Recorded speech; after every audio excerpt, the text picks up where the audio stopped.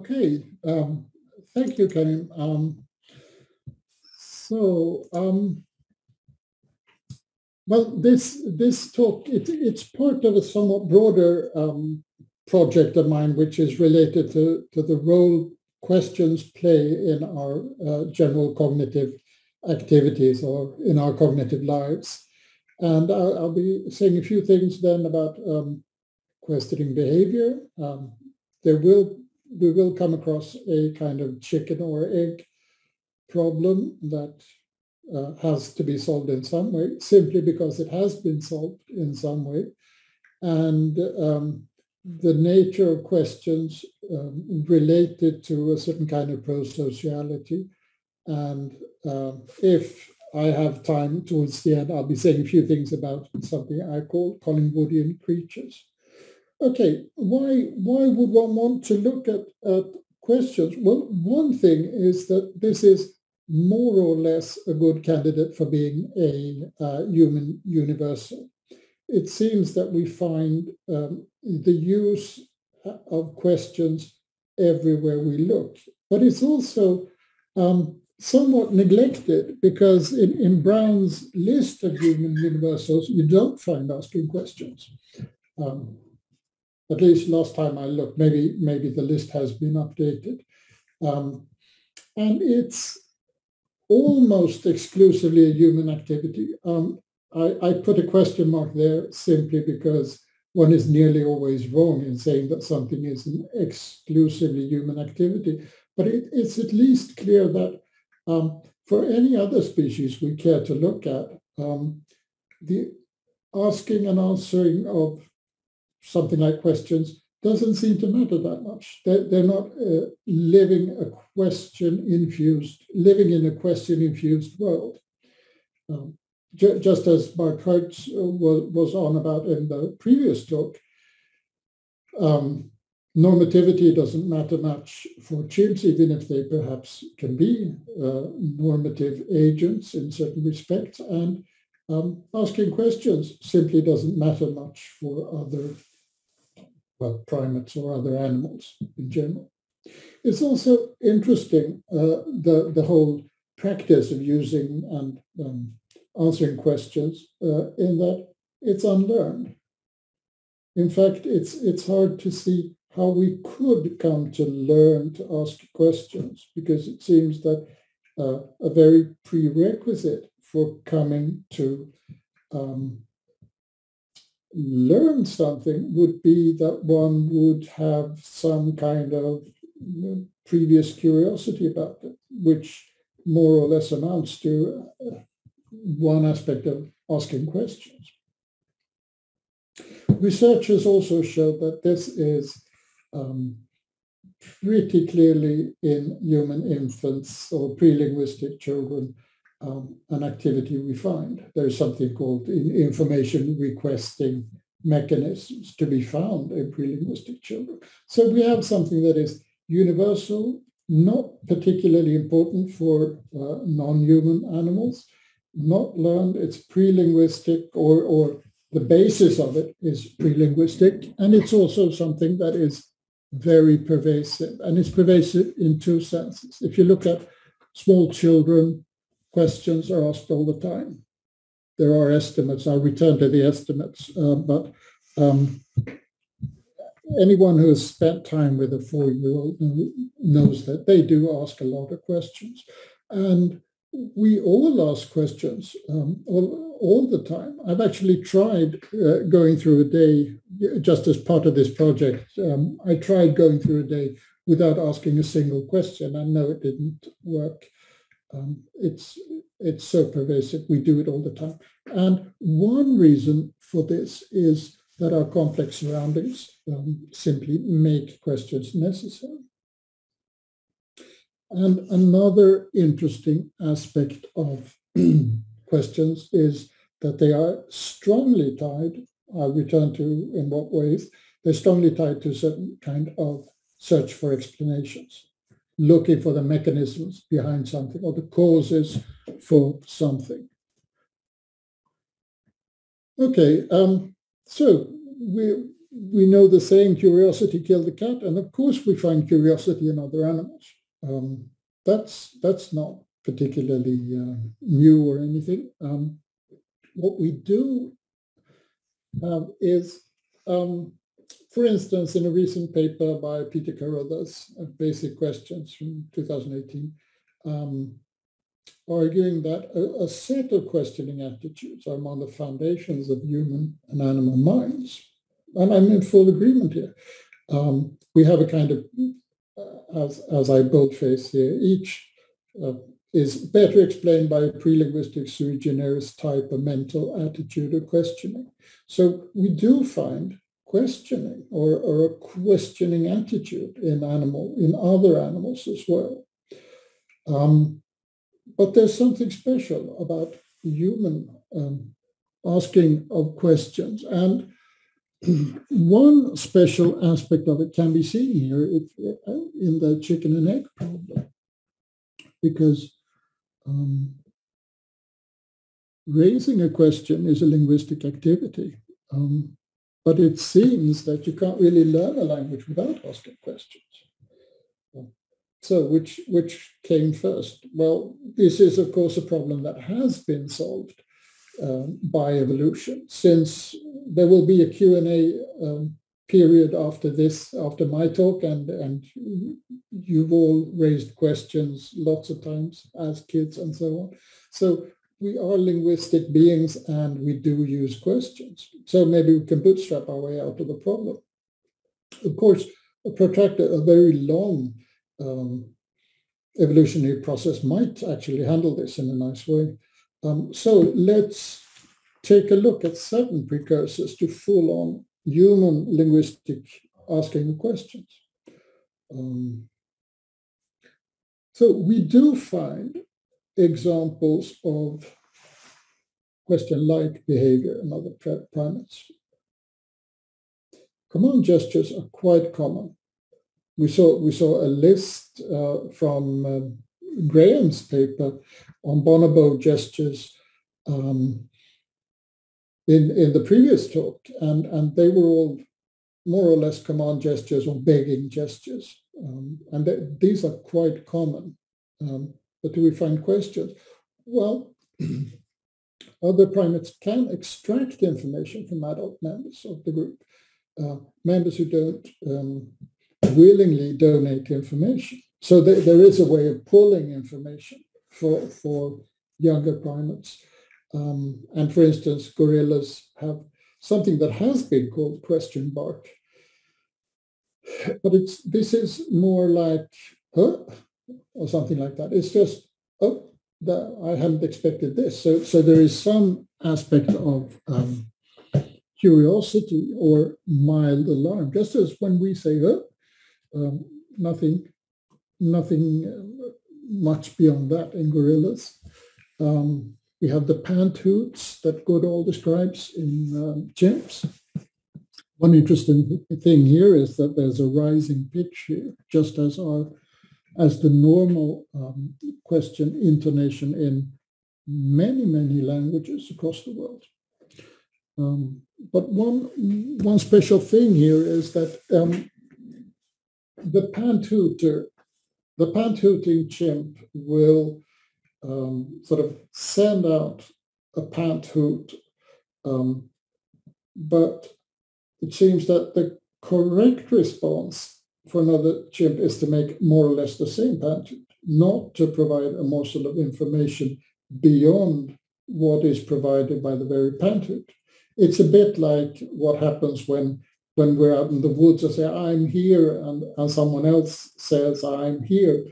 And we can locate them by the way the sound has traveled to our ears and so on. So these are much more like statements than questions. And we can have other cases where chimps use some kind of rising intonation without a need for information, without expecting a response. And if we look at baboons, they have, at least male baboons have a cutthroat hierarchical society. There would be little place for a baboon to start looking for information, because what do you do when you look for information? If you ask questions of someone else, because that's what's special about human questioning behavior. We ask questions of other conspecifics, of caregivers, is the starting point. Animals, non-human animals, tend to look to sort of question their surroundings. They don't look for information via information that is provided by their conspecifics, and we can see why we shouldn't really expect baboons to do this. At least not male baboons. Their cutthroat hierarchical world would,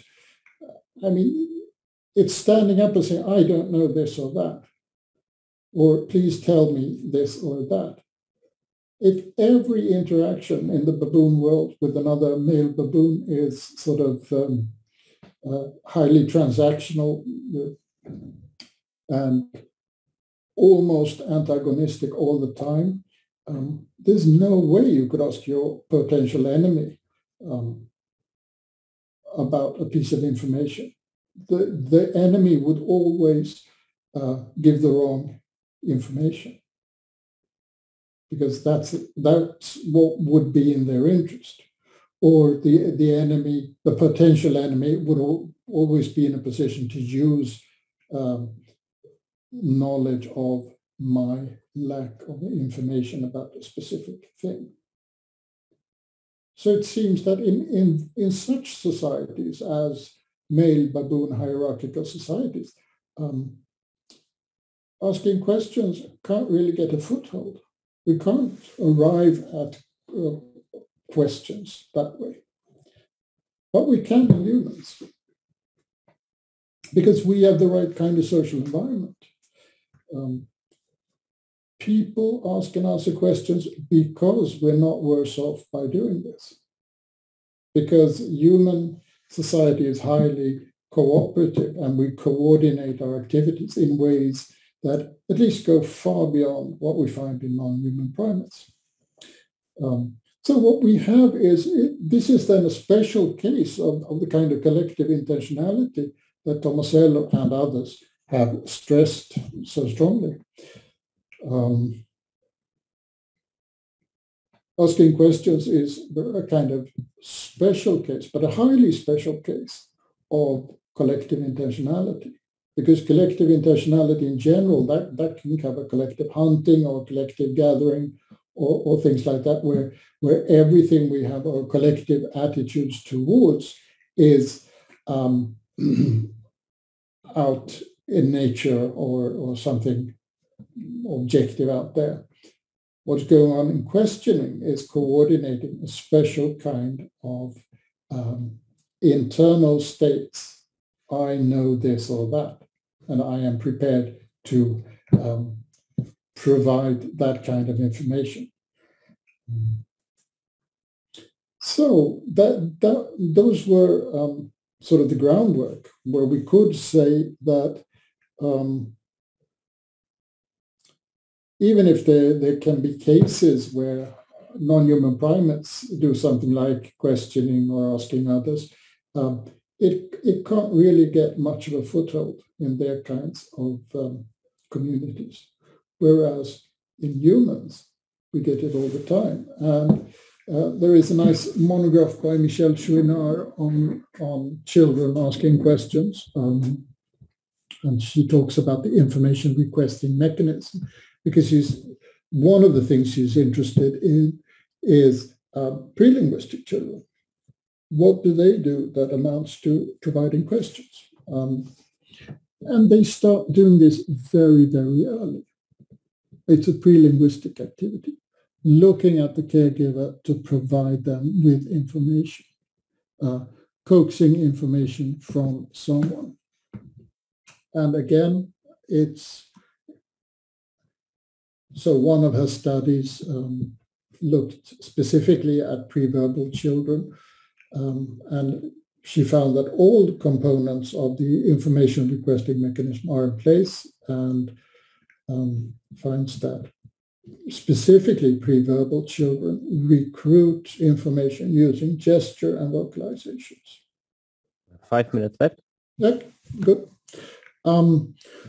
So again, as I stated before, it's an unlearned activity. Children ask lots of questions. There are various estimates being bandied about. I've heard 400 a day. I've heard 10,000 a year looking for explanations, and a quarter of all questions children ask are requests for explanations. So that would put a pretty high number on it. Of course, there are lots of other kinds of questions. Children ask, "Are we there yet?" and so on, and "Who's that?" and "Can I have another cookie?" But looking for explanations are perhaps cognitively more interesting. And another thing is that children are very, very tenacious. They keep going. Of course, they can be stopped in certain not very agreeable ways, but in the natural course of things, they tend to go on until satisfied, looking for explanations. And these explanations are often of a causal or mechanical kind. They want to find the mechanism behind this. Okay, Collingwoodian creatures.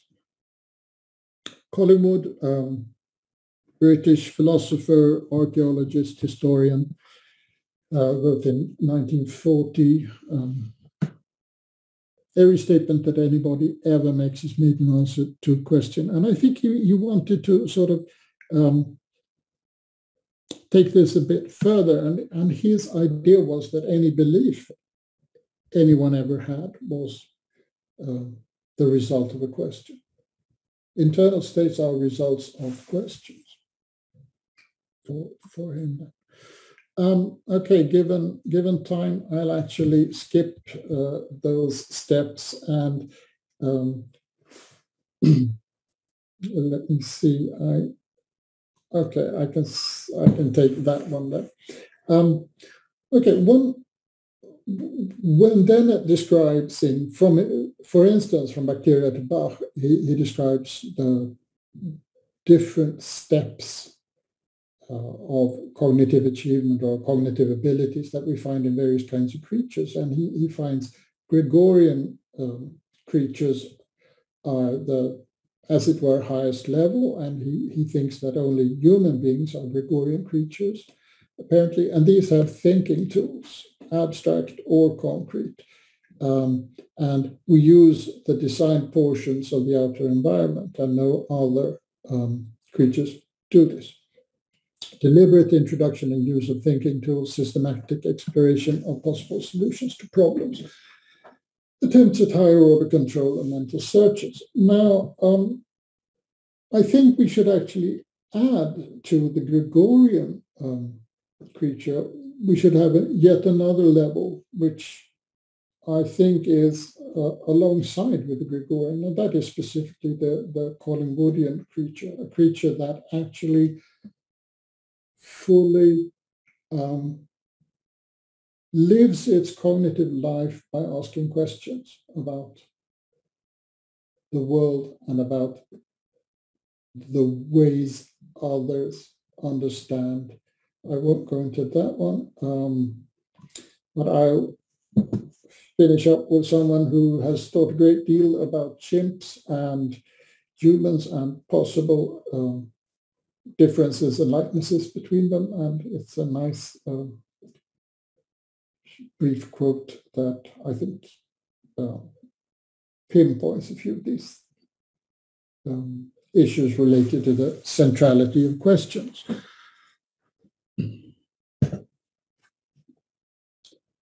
Though Goodall puts the ability to ask questions as a consequence of our sophisticated spoken language, I don't think we'd have a sophisticated spoken language without the pre-linguistic kind of ability and drive to ask questions. So therefore, the use of questions in understanding the evolution of language is something that I think is a bit understudied as a general area. Okay, that's more or less my minutes up, I guess, Karim. So thank you.